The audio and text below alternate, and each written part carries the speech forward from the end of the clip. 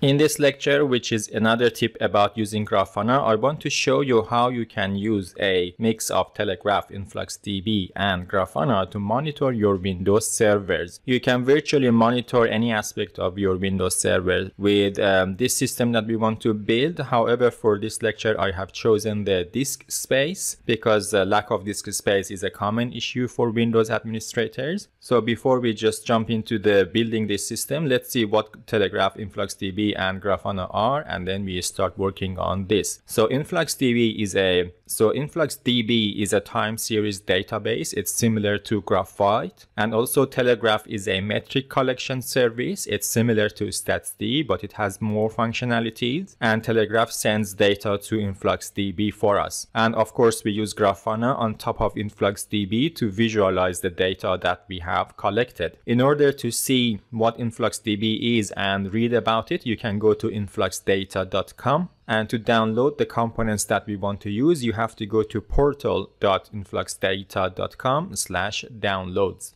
So what you see is the architecture of the system we want to build. For this lecture, I have chosen the disk space issue because, as I said, it's a common problem for Windows servers that sometimes they run out of disk space and then applications start failing, and it can be hard to understand that why applications fail. And sometimes by the time you know that it's because of the disk space and you free up some disk space, it might be a bit late. So we choose disk space for this lecture, but you can choose many other metrics for this purpose. So the way we monitor the different aspects of Windows Server is using Windows Performance Monitor tool, which is a standard tool. It comes with any Windows instances. As long as it's not a Windows Home Edition, you will have it. Even on Windows 10 Professional Edition, you will have it. And of course, on Windows servers, you can use Windows Performance Monitor. And shortly, I will show you how we use it. So you choose the performance metrics that you want in Performance Monitor tool. And then Telegraf will be able to connect to Windows Performance Monitor and collect those statistics from Windows Performance Monitor and send them to InfluxDB. InfluxDB stores the data, and obviously we connect to InfluxDB from Grafana to visualize this data. If you use a graph panel to visualize the collected data in Grafana, you can create alerts and send the alerts to specific people as well. What you see here is the Windows Performance Monitor. If I click on this green plus button, I will get a long list of performance monitors that I can use. The one that we want to use today is the logical disk, this one. And if I expand it, you will see that it has many counters in it. The one we want to use is percentage of free disk space, this one. And if you just wait for a couple of seconds, you get more data about this counter. And for example, what we want to monitor is disk C. So we just add it to the list of counters and we click on OK. And then if we wait for a few seconds, you will see that data is appearing. What it's telling me is that on my C drive, I have around 70% of free disk space, and it's constant because I'm not writing to the disk. If I start using the disk and I lose free disk space, this is going to decline. And we want to send this metric now to InfluxDB and Telegraf and show it on Grafana. So let's have a look at the InfluxData website and see what we need to download. So I'm on InfluxData website on the download page. From the far left, we have Telegraf. Telegraf, as I said, is a data collection component. You need to download the available version by clicking on this red button. It will give you a zip file, and you have to unzip the content of the zip file to Program Files and then a folder called Telegraf. You cannot put it under any other folders. You have to put it under a folder called Telegraf.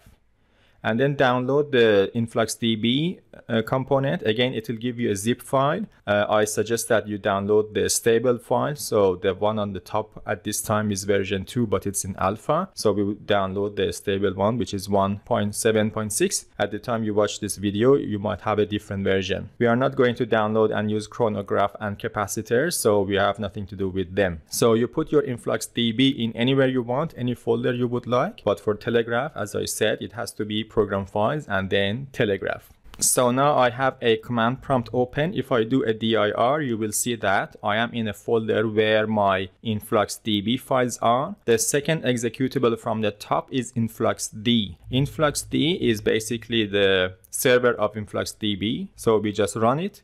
And what it does is that it will give you some text on the screen. One line is telling you that on which address and port this InfluxDB is listening. And as you see, it is on localhost port 8086. So when we want to connect to it, we will connect to localhost port 8086. So your InfluxDB is now running. We have to now install Telegraf and run it as well. Now I'm where my Telegraf components are. As you see, it has been copied to program files Telegraf.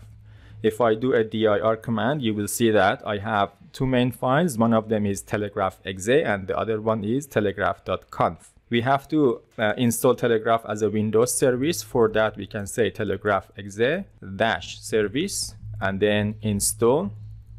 So now the Telegraf component is installed as a Windows service. Now we just do a net start Telegraf. So as you see, the Telegraf service is started. And now what we need to do is to have a look at the telegraf.conf because the metrics are defined in telegraf.conf. So when you open the telegraf.conf file, you have to find the section which is about inputs. And then one of the sections is inputs.winperf. Winperf refers to Windows performance and then counters. So winperf counters means Windows performance counters. And then this section has many subsections. You just have to look at them. For example, you have processor. This one gives you metrics about your CPU. And the second one is logical disk. If you remember, we wanted to use logical disk and monitor the C drive. So the object name is logical disk. This is the one we need. And then we have percentage of free disk space. This is the metric we want to monitor. And it is in WinDisk. WinDisk is a measurement in InfluxDB. You won't really be involved in creating the measurements. It's all done by Telegraf. So now what we need to do is to go to Grafana and then visualize this percentage of free disk space.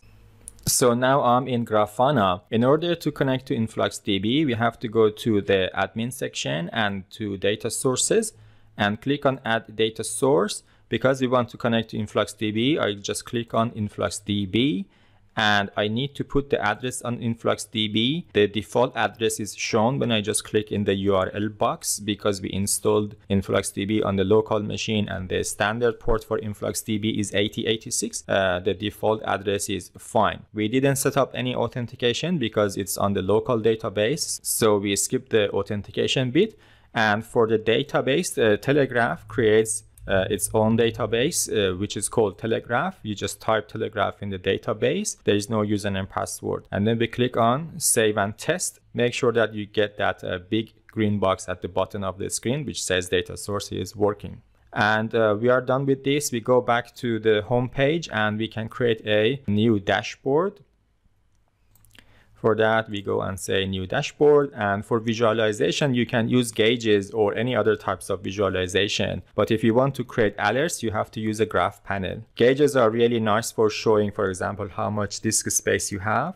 In terms of visualization, they are really good, but they don't have alerts on them. So for graph panel, we can connect it to our InfluxDB data source. And then in the query, use the default and then use win_disk, and for field choose percentage of free disk space and leave the rest as they are. It should be fine. And then you will see that you are getting data. I will just limit this to, for example, 5 minutes, and you see that there are a lot of dots. These are the data points that are being sent from Telegraf. And if you want to have a line, just go to the visualization and under stacking and null value, change the null value to connected. That will give you a straight line. Or if you want the spikes, you can just say null is 0, but this can be a bit confusing because people might think you are losing disk space frequently. So leave it as connected, I suggest. If you want, you can use bars as well. But I think a straight line makes more sense because that means that your disk space is not changing. On the axis part, you can label your left axis as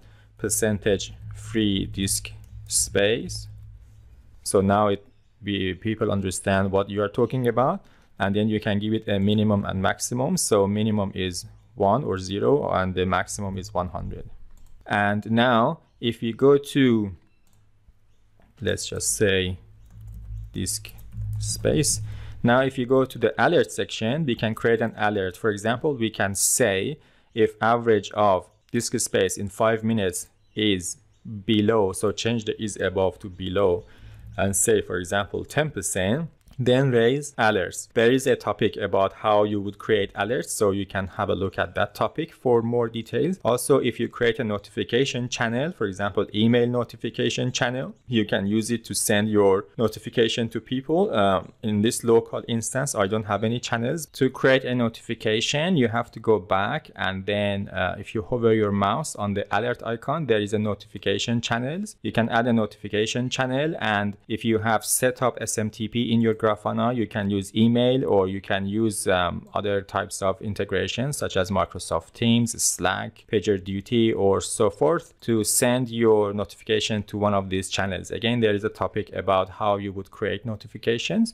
We go back to our dashboard. So as you see, now we have a dashboard that is displaying that we have exactly 68% of free disk space on C drive, and there is this red line. This is displaying our alert. If the green line, which is the amount of disk space, falls before the red line, then you will get an alert, and this green heart means that everything is okay. If it turns to a red heart, then something is broken, which means disk space is low. So with this system that we have, you can technically monitor many aspects of your Windows service. For example, you can monitor your Windows services, because Windows services sometimes die, and you may wonder why something doesn't work, and then you figure out that again there is a Windows service that is shut down with no reason. Or you can monitor, for example, how much memory you have, how much network traffic you have. Anything that you can put on a Windows Performance Monitor tool, you can monitor with Grafana as well. I hope that you enjoyed this tip.